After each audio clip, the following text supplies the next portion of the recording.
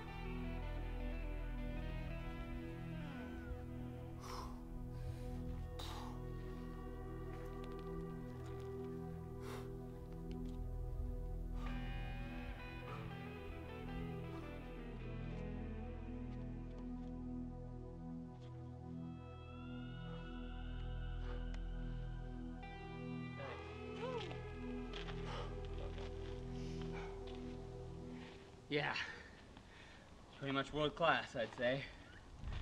It's perfect. That is all. World class. World class down climb too.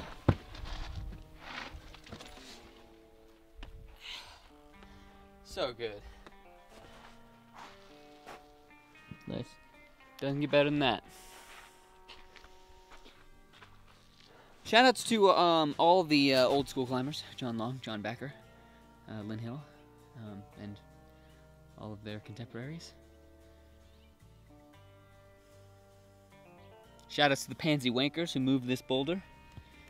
Go die in a pit.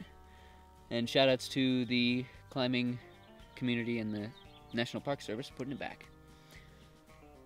It's really not even in the fall zone, so...